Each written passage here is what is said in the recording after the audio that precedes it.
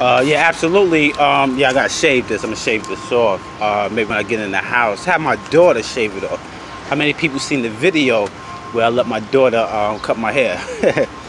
But yeah, definitely. A lot of people have been asking me about the book, Trauma and Recovery.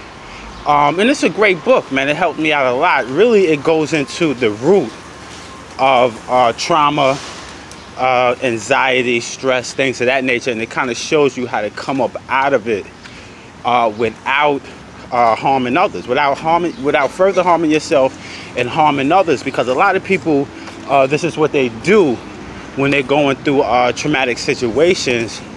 They pull other people in, and a lot of times people allow themselves to be pulled in based on their vibrational frequency.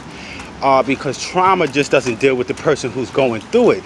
It does with the it deals with the person that victimized that person, the victim, and then a lot of times it spills out to the community or whoever else the victim is dealing with.